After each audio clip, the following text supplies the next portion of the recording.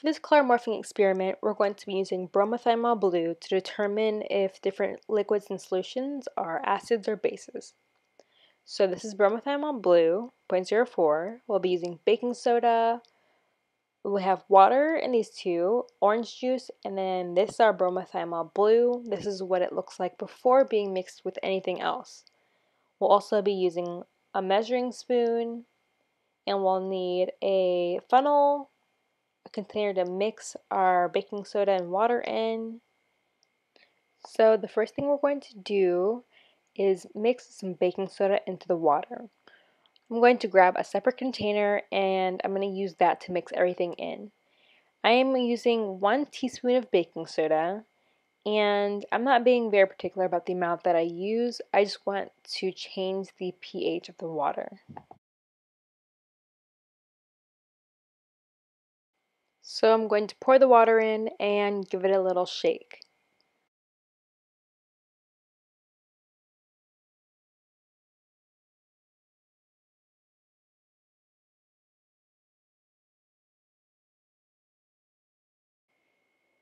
Here I'm adding the baking soda and water solution into the vial.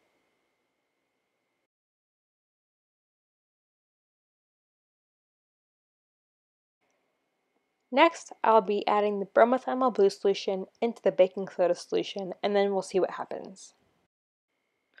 Bromothymol blue acts as a pH indicator, so if the solution turns yellow, that means it's an acid, and if it turns blue, that means it's a base.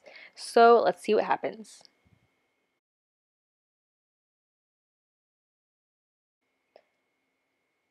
So the baking soda and water solution turned blue, which means the baking soda is what? An acid or a base?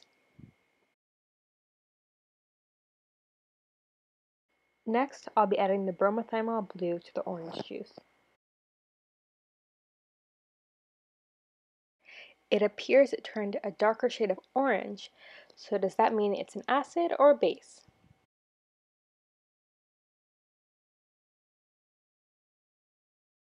Next, I'll be pouring bromothymol blue in vinegar. As you can see, it turned orange, so does that mean it's an acid or a base?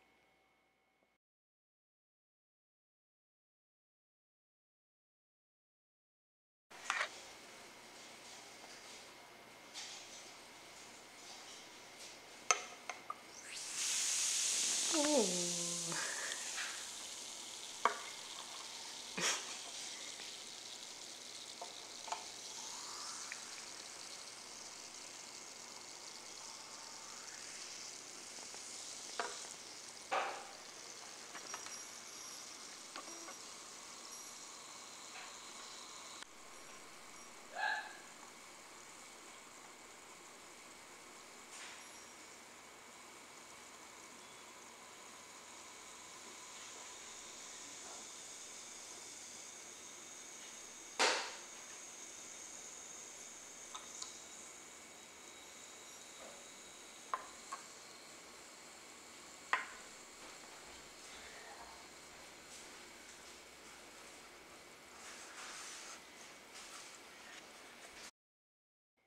Next, I'll be experimenting with static electricity.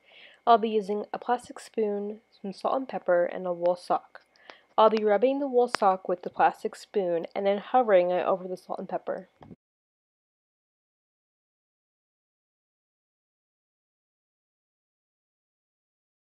Here's what it looks like up close.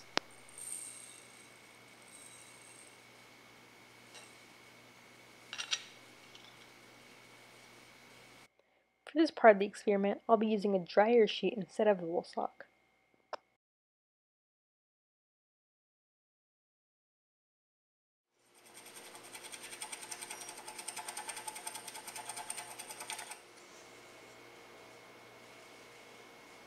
Even though I used friction, I wasn't able to create static electricity. Why do you think that is?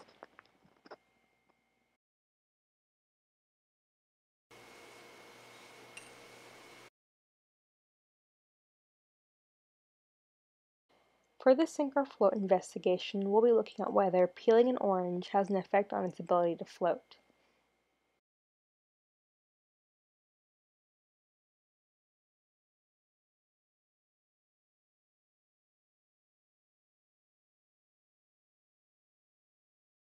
What are your predictions? Will this orange float? If you said yes, you are correct.